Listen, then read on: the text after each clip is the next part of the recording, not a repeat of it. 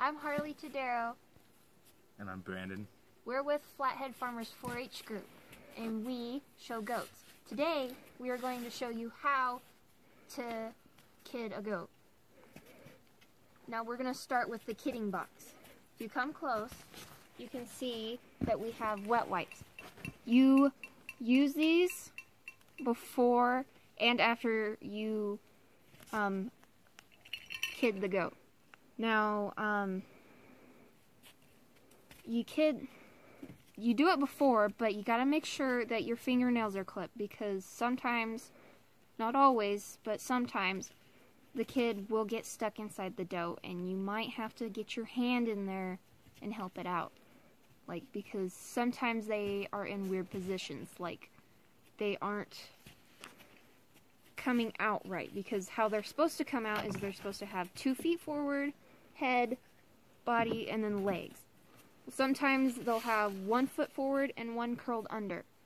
And this is bad because it gets caught up inside the dough and it makes it miserable for her and the kid. And sometimes either or can die. Moving on, we have towels and newspapers. Towels are to clean off the little baby kids once they come out, because they, believe it or not, are very messy. They also help to keep them warm. These you lay under the dough while she is kidding, because nasty, nasty liquids come out of her butt. And the newspapers help soak up that liquid, so it's not so messy. It's also very soft for the kids. Actually, including this isn't the right kind of box, but you're going to need a box to kid, because what you usually want is, do you know those boxes that you have the apples in? The long ones? The long flat ones that are well, you put them in there so they are out of the way while the dough's having more than one kid. Usually you want to put it under the heat lamp, because you need a heat lamp for kidding, because if not they will get cold and they will freeze. It also helps to just make sure that the dough's in front of it, kind of cleaning it off, but while she's kidding the other one, it's out of the way. And it's not really going to go anywhere because it was just born. It's trying to figure out its legs. And the box is kind of like a little barrier for it, so it doesn't run off. Moving on. This is for during birth. Or after birth. These. Let's see, what should we do?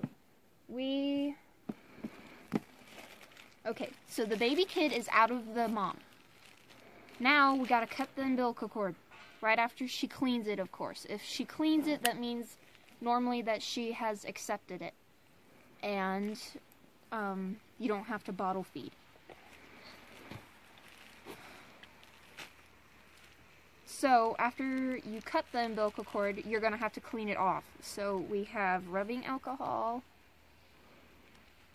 alcohol pads, either or, I don't think it matters. You can use cotton balls, and then the pads, Q-tips for these. So after you clean that off, you want to soak it in iodine. And usually we have little pill bottles that we pour the iodine in. And then after the iodine is in these pill bottles, I'll show you. We dip the umbilical cord in the iodine. And then we tie it off as close as you can get, well, not too close to the belly, but as close as you can get to the belly, and you tie it off with dental floss.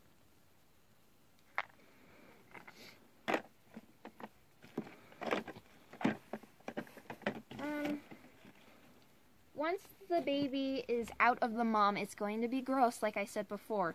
So, one useful thing for cleaning is a little nose sucker that you use on babies.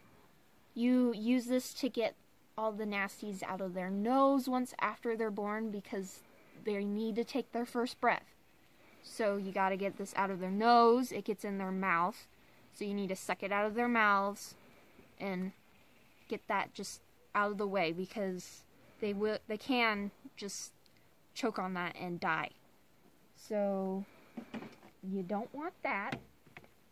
We have little baby kid Snuggies.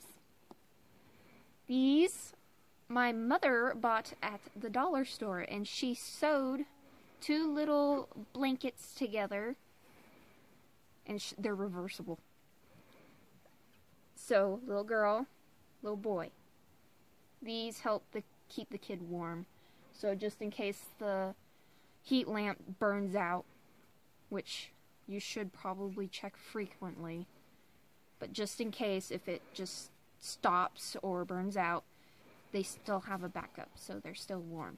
And sometimes even the heat lamp isn't enough, so you're going to need both. Let's see, we have a baby monitor because surprisingly, I don't want to be out here all the time watching my goat act like she's in labor because, believe it or not, they like to think it's a game. So, we have baby monitors. You can use, before we've just used cell phones to just kept them out here so we could listen to them, put it on speaker. But baby monitors are a real help. You just, if you hear the doe wrestling around a lot and starting to make a grunting noise, she's starting to push. So you need to get your stuff together and come out and help your doe kid. So real helper. If you don't want to just come out here and see that the doe has had a kid and it is no longer alive because it either froze or choked or just something went wrong or the doe is in peril, none of that is